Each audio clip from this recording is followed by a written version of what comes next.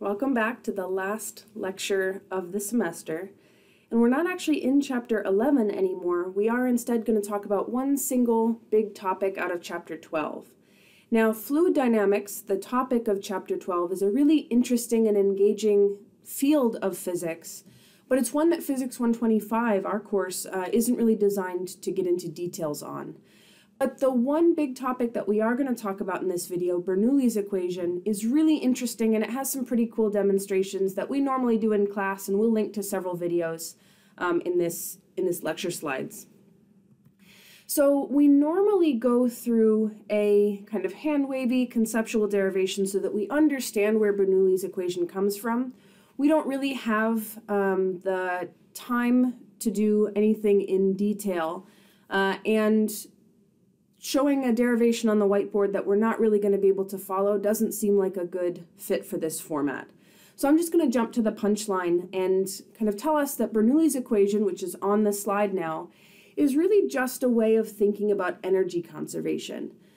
If we think about the three different terms, the pressure is kind of like a work added term because pressure is force per area, so applying a force is the same kind of thing as the work added term, which is force times distance. And so pressure is able to add energy to a system in a way that's kind of how we can think about it. Again, this is very hand-wavy, and we're not even doing the short derivation that we normally do.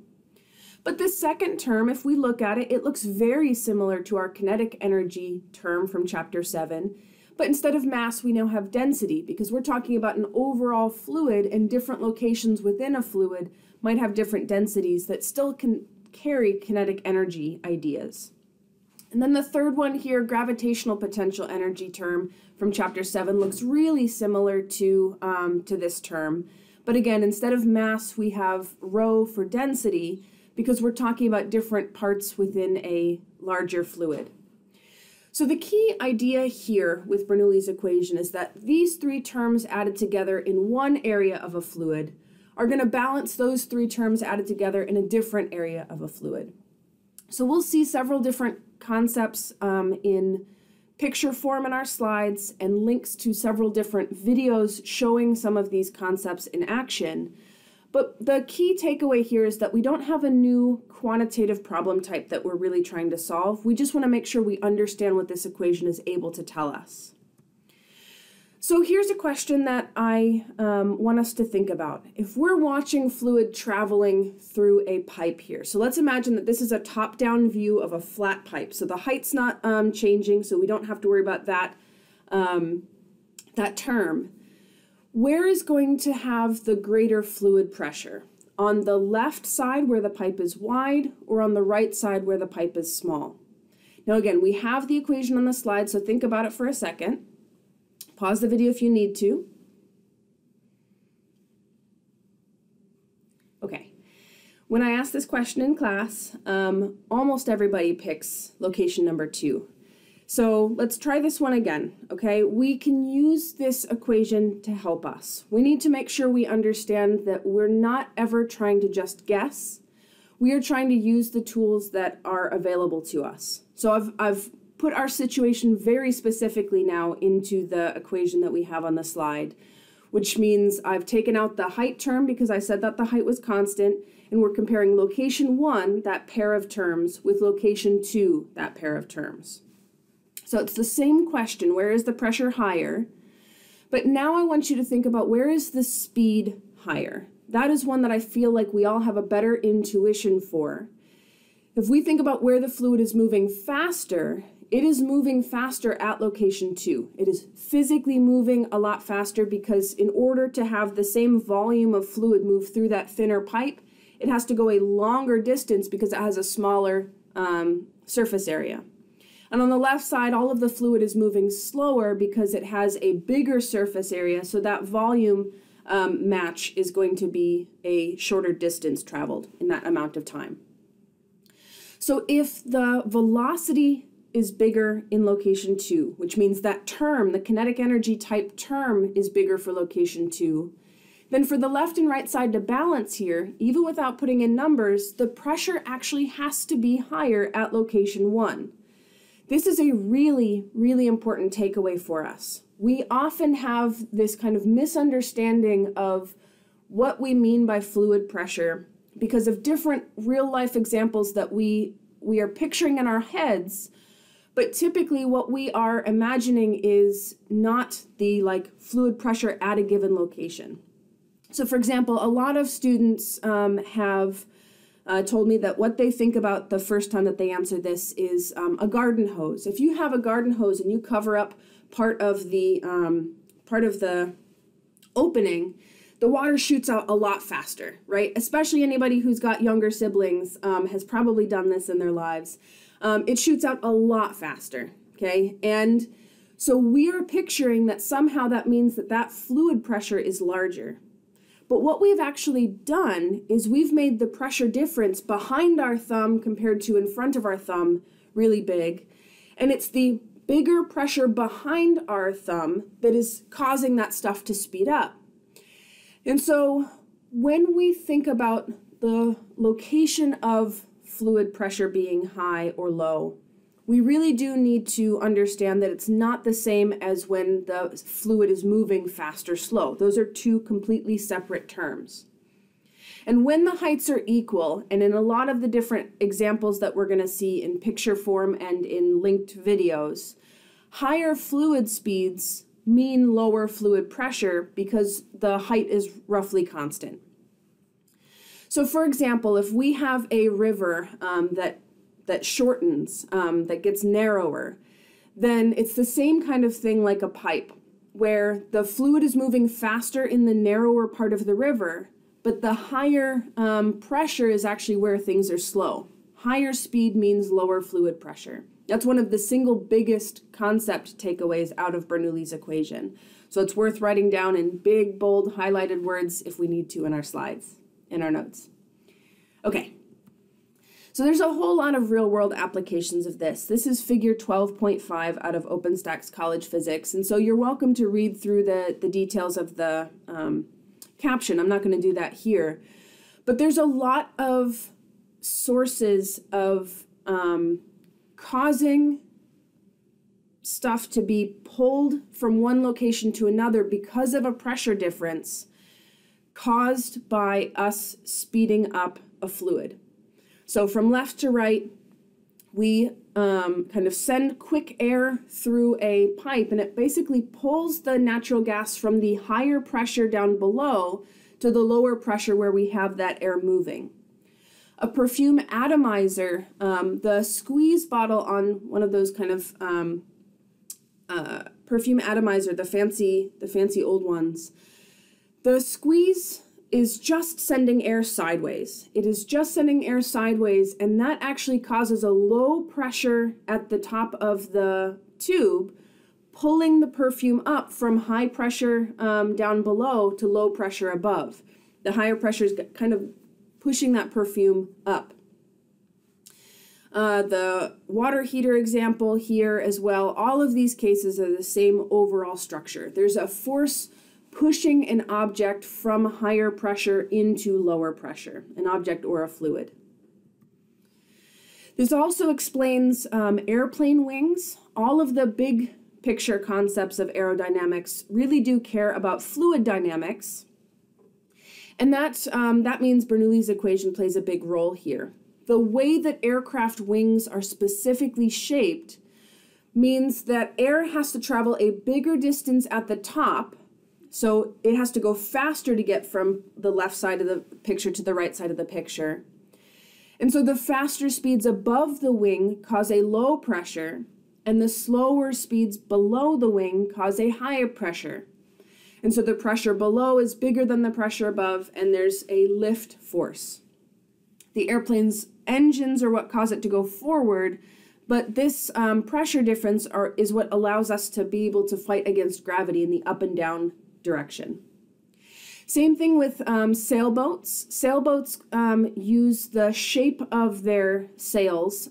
It's not just air blowing into the sails. That's really not how sailboats work if you've ever looked at them in person.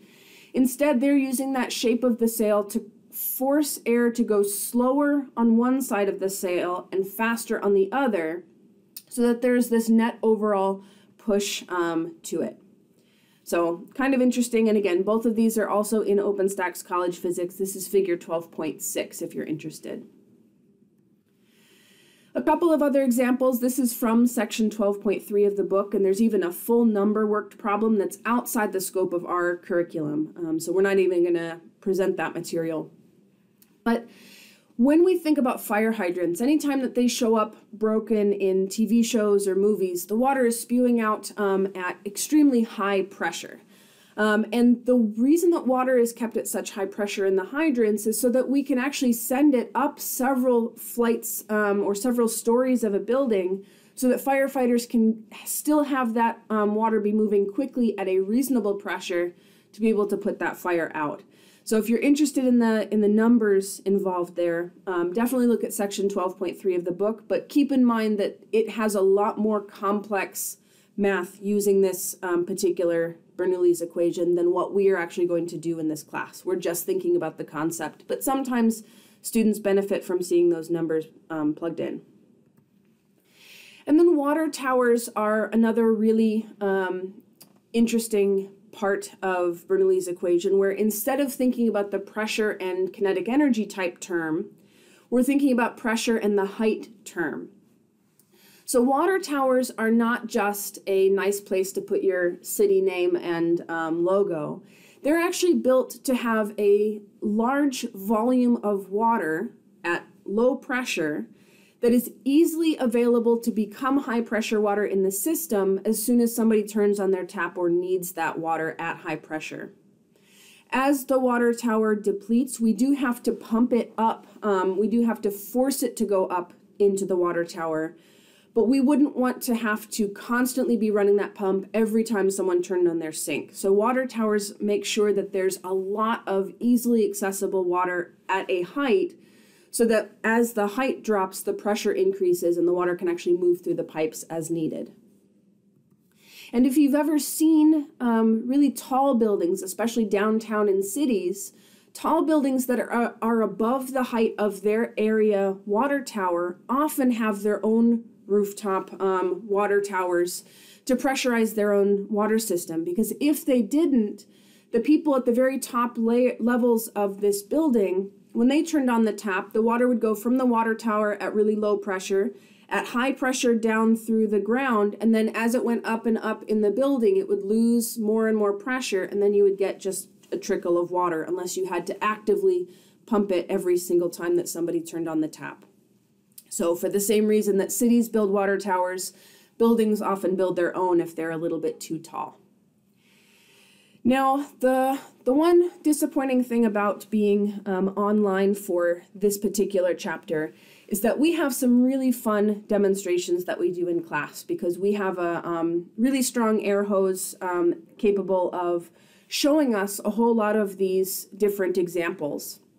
But I've looked briefly through YouTube, and you might find your own examples as well, for videos that are fairly short, that don't go into more detail than we need to, and that show pretty clearly the same kind of demonstrations that we would have in class. So these links are clickable in the posted slides. So I really do recommend that you watch these videos. And you can certainly search YouTube for Bernoulli's principle, and then ping pong ball or atomizer or whatever. And you'll find other examples as well. But I tried to pick ones that were kind of at the right level and the right length for us. Several of these are also actually pretty easy to try at home, especially the bottom one. It says blowing between two pieces of paper, but the video actually has two balloons suspended from strings. So as you watch these, you might decide that you and the other people that you're stuck with at your place of residence might have fun with some of these examples, seeing physics happen in person. So I hope that you are able to get some of the kind of interesting, fun concept out of this, even though we don't have in-class examples to see this happen right in front of us. But if you have any questions, please feel free to reach out through Blackboard or emails. And this is the last official video of the semester, so we better make it a pretty good ending. Alright, so this is something you can try at home with an air supply like a hairdryer and a ping pong ball. Now, because you're not here with me, I'm using a piece of paper to show the airflow. The speed of the air is very fast on top of the ball and very slow below it. So on top of the ball, high speeds means low pressure, and below the ball, low speeds means high pressure. So there is a net force upwards from the high pressure below to the low pressure above. So what happens if I move the hairdryer? The ball actually follows along with that low pressure area, kind of like magic.